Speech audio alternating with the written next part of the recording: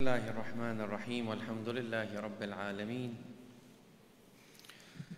والصلاة والسلام على أشرف الخلق وعز المرسلين أبي القاسم محمد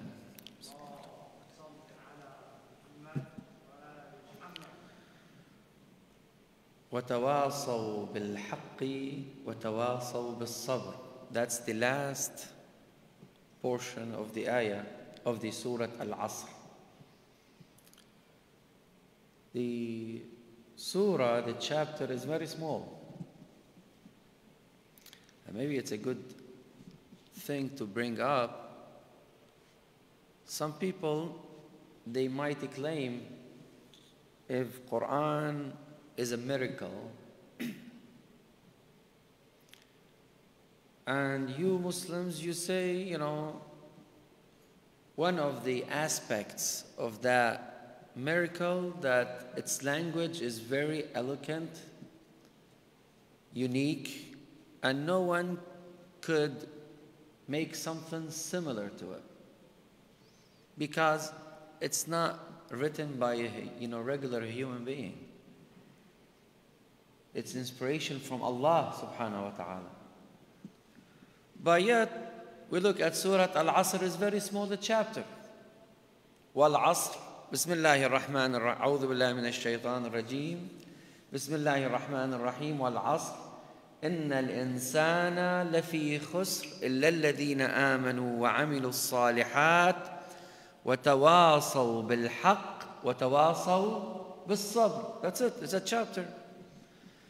And the Quran, it challenged Quraysh. Quraysh is the tribe of the Prophet. And it was famous that they have one of the best poetry and literature. The Quran challenged them to get a chapter similar to that in the Quran. So those people, what they are going to tell us, usually, this is the typical question. It's a small chapter, couple letters, couple lines. You are telling me we cannot do something similar? Yes, we can. As Muslims, we had different opinions. This is off the record, written a little bit, but it's worth it. One of the opinions, they said, though sometimes a human being can come up with that, but Allah subhanahu wa ta'ala will never make them capable to make something compete with the Quran. That's a theory. Another theory would say the miracle of the Quran is not just in the words. Because as you know, what's a miracle? When we say miracle, what do we mean by a miracle? What do you think is a miracle? What do you think about a miracle? If I ask you, hey, define a miracle, what do you mean? What do you say? It's from God. So why I call it a miracle? It cannot be produced by man? Okay. What do you think? Same thing? By a human being to create, to avoid any discrimination. Okay. Any other opinion you'd like to share with us? You can come closer so, we can have some good interaction here. What do you think? What's a miracle in your definition? I'm sorry?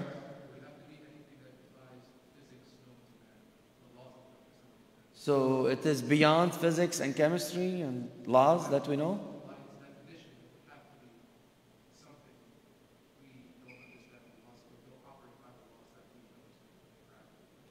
So in other words, do you believe that, or do you think that a miracle is something beyond physics or against physics, chemistry, and sciences?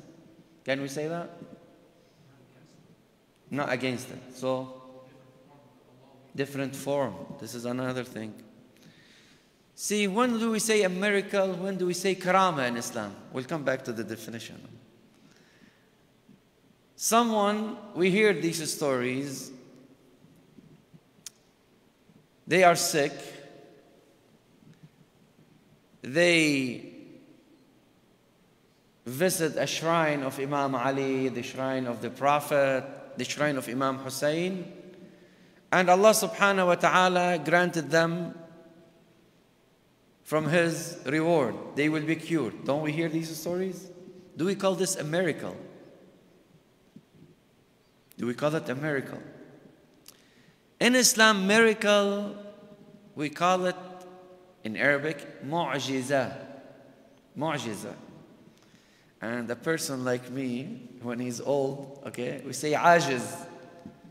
I can't do much. That's it. I'm weak. I give up. Mu'jiza is something that a human being cannot come up with at that time, at that period. Very precisely. Because you tell me Jesus used to cure people. Well, we can now find a proper medication and cure people, maybe. Similar diseases. You might claim that.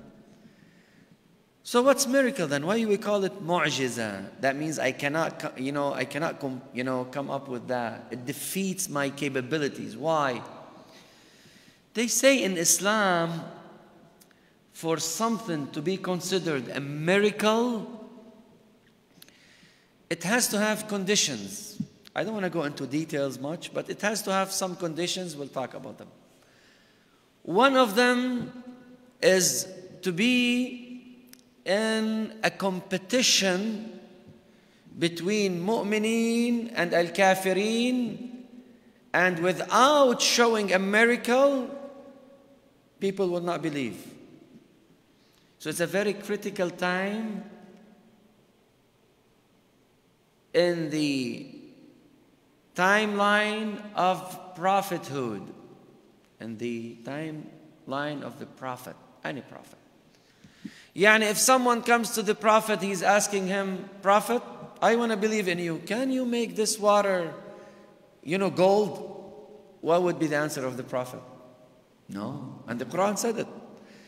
قُلْ سُبْحَانَ رَبِّي هَلْ كُنْتُ إِلَّا بَشَرًا رَسُولًا. It's not my job. In other words, miracle is not like Harry Potter thing, Yeah, let's do it, Have fun. No, it's not. Maybe we get used to marvels, okay? But miracle is not like this. The only time the Prophet apply a miracle, first under the permission of Allah, that means Allah subhanahu wa ta'ala, the wise, gives the okay, this is the time of the miracle. Otherwise, the miracle is not allowed. And secondly, has to be a huge competition. It's a matter of believing or not believing in the message among the nation that the prophet that was sent to. Know something? And that's why, brothers and sisters, why this is important. When someone is criticizing our history, or when we read our history, we read in so many places that the Prophet sallallahu alayhim jami'an, they suffered, isn't it? Prophet Muhammad, was everything to him easy going? Prophet Muhammad sallallahu alayhi wa sallam, he stayed in Shu'ab Abi Talib under under problems, sanctions, boycotting him for more than 3 years. Shu'ab Abi Talib. No one was allowed to give him food, medication. No one. 3 years. To a point, they say the Prophet has to eat plants like leaves and others. So the question will be, where is the miracle? It's not the time for it. You have to let the message run its course, so you can be a realistic role model for your people and upcoming generations.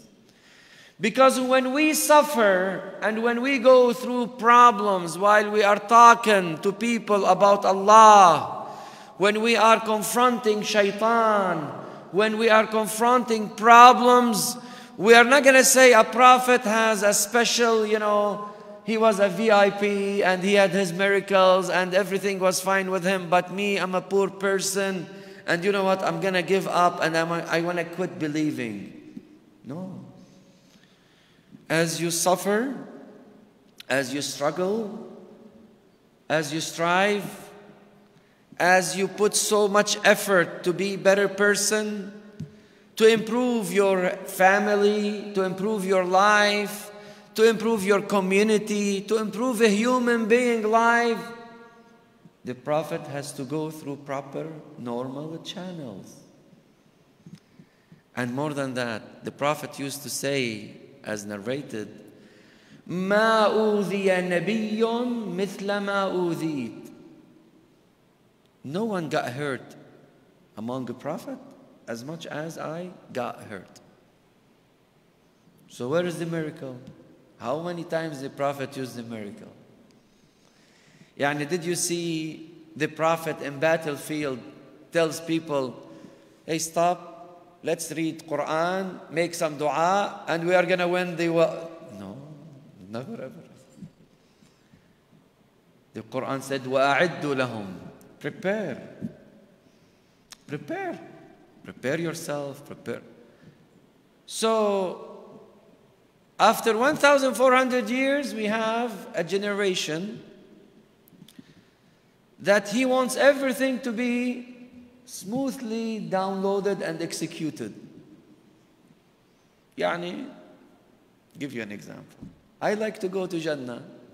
To him, Jannah is an application. And if I download it to my phone, that's it, I'll go to Jannah. How? Read Quran. I have app, look, I downloaded the app, I have 3 apps about Quran, downloaded them on my phone.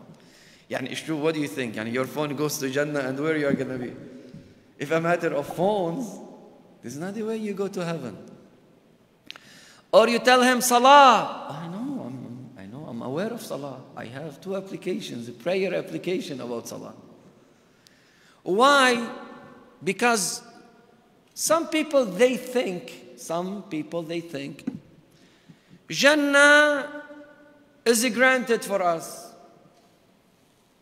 Just little bit of good heart, and that's it, I go to Jannah. The rest is just rituals. Allah is nice, Allah is merciful, Allah is generous, Allah is the most, forgiving. So if I just come to the mosque once per year, pray once per year, be honest once per month because it's against my business policies maybe, okay, fine, Allah will forgive me. Or I go to Hajj. And when we go to Hajj, there is like a free ticket over there. Allah will forgive us. So let's accumulate all the problems till we go to Hajj. Does not work. So the idea here, you cannot even apply your own miracle if you have to go to Jannah. But we as Muslims, we as good believers, we don't have that concept. Alhamdulillah, isn't it? We are safe. Yes, we do not take it the hard way, but we do not take it the easy way. We live in a very balanced way, as I usually say. The Quran always gives us a nice formula. رَبَّنَا آتِنَا فِي الدُّنْيَا حَسَنَةً وَفِي الْآخِرَةِ حَسَنَةً. We use the advantage of being alive here by doing good, and we ask for it. No one is telling you stay poor, live rigid life, but at the same time, do not live in laxism. That means you are so relaxed to a point you don't want to obey laws. This is not right. So some people, they think the message of the Prophet, the power of the Prophet Muhammad sallallahu alayhi wa sallam or any other prophet used to be based on what? On miracles. No, it was not. The miracle is to prove and accredit that person as a prophet. but it is not the main role in changing the mentality of people or winning a situation, all the situations. It's just for one time. It happened, our miracle, it's a continuous one. I was, I had a debate with a non-Muslim person. I don't want to say a priest because I do not know what's his job, honestly. But anyway, he was telling me that Quran and Muhammad is a myth. Easy said. I told him, why? He said, because you Muslims, you believe he went to a cave and he started having seizures. Because of these seizures, he wrote a book. I told him, I have two short answers. Maybe we'll talk about this later on. I said, first of all, it's amazing a person with a seizure will have a book that lived that much. That's something different, I would love to have such kind of seizures. Because you're talking a book, we don't see contradictions in it. And yet it talks about some scientific facts. Why a person in a desert where the ultimate technology back then is camels and tents, he's talking about a universe and the universe is expanding, and he talks about a time where the sun will vanish, and he talks about water, and because of water we have living beings. Why did he bother to talk about it? What kind of seizure is this? That's one thing. The second thing, I told him, sometimes, brother and sister, you have to read. And you have to challenge those who are challenging you. You should not feel weak. Because behind you, there is a real message from Allah subhanahu wa ta'ala that you have to be proud of. Don't ever feel weak. Yes, you might say, I do not know. Go read about it. And you're going to see the evidences. A message that survived for 1,400 years. And among that message, we had very successful people. We had a civilization that reached Spain and stayed in Spain for more than 700 years. And had scholars that talk about medicine, math, physics, geography. Until now, in this community, we have lots of people that we are proud of. PhD holders, scientific people, best quality in this state. I'm not going to be ashamed or embarrassed about my religion. I feel proud of it. Especially, I reach to every person. I open my hand. Let's have a dialogue. It's all about peace. It's all about how to reach a tranquility.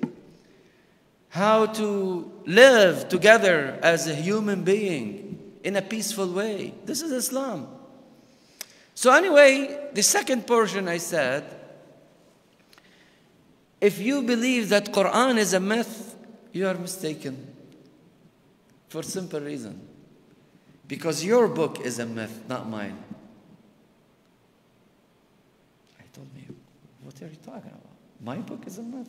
I said, yes. I said, I believe in Moses and I believe in his miracles because Quran told me. Can you show me an evidence that all the miracles of Moses happened? Show it. Where is that river? Where is that staff that Moses used? Where are the miracles? And when I believe in Jesus, peace be upon him, because Quran told me to believe in him. Can you show me as an evidence, historical evidence, where Jesus were able to cure blind people and sick ones? Where is it? Show it to me. But I believe in it because Quran told me. And Quran, it's still here. I still have it after 1,400 years. Can you tell me where are the words of Jesus or Moses? Show me a piece of paper that they wrote. or they are agreed that it is from them. Where is it? Quran was written in the time of the Prophet, memorized in the time of a Prophet, and was transferred generation after generation during the time of the Prophet. This is, we call it a continuous, ever-going miracle. Opposite to others. The others are gone. And what's nice about this miracle, brother and sister, it challenges our intelligence. It's a book. It's not just a piece of art. We just take selfies, you know, with that. No, that means Allah wants us to be educated. Allah subhanahu wa ta'ala wants us to be educated, to use our intelligence, to rationalize things. If there is something good, you want to prove it about this religion, when it comes to scientific revolutions, in this month, what's the most thing we are attached to? Reading what? Quran. There is no religion on earth that pushes someone to read a book like what? Islam. No religions. No religion whatsoever. You can read one page here during the year. You know, you see people, they don't even open the Bible. Maybe they don't even have copies of Bible. Except Muslims, they are very famous, not just reading the Quran. They are famous about even memorizing the Quran or portion of it. Whether we know how to speak Arabic or not, we try to memorize what? A verse here and a verse there. All this, what is a sign of? That means I want you to be equipped with knowledge. And the knowledge is through reading.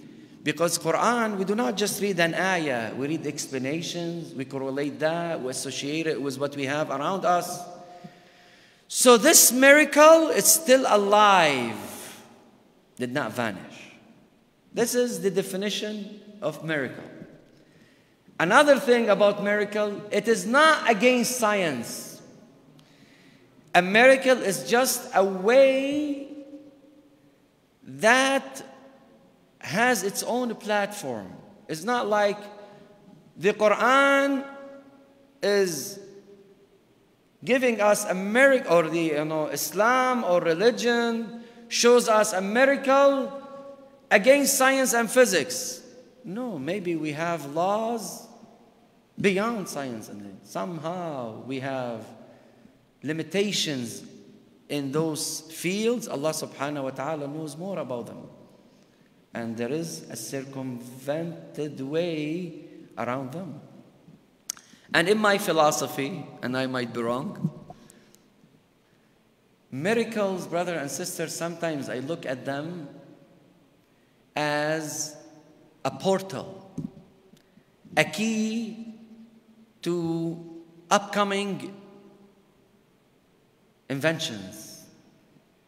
Miracles, they are mentioned in the Quran, and they were during our human race to challenge human intelligence so they can make them humans, okay, make them what? More creative.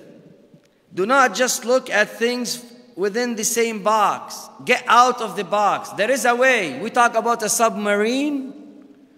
What's the ship of Noah? It was not a regular ship. It was like a submarine. Because it was going through, as the Quran literally, mountains of waves. That means in and out, immersing into water. If you want to talk about curing certain diseases that Jesus used to do it, now we have this. But where is the difference? The difference, a miracle, it's done by Allah and has its own way. But our similar, solutions that mimic that, we use regular laws in a very primitive, normal way. Till another invention shows up, we have this, yeah, it can happen. I'll give you an example, and here I conclude. We did not get the chance to finish the surah, okay? But it's good there. If I take a look at why Allah subhanahu wa ta'ala chose Mary to have a birth for Jesus without a father. That's a very challenging thing. There is a reason for sure. But now, with the advancement of science, we start talking about cloning. We start talking about a huge advancement in genetics. So it opened a door. I'm not saying we are going to be able to do that, but that kind of challenges really help us. This is, we call it a miracle. In addition to miracle, in Arabic we have something we call karama. Karama is something Allah subhanahu wa ta'ala reward people in a way or another to solve their problem. And we see this a lot among Muslims, not just Shia, among Muslims. And even among, Christians as well. A person is pure because of his trust of Allah. He visited a special shrine and he asked Allah in a very pure heart with dedication.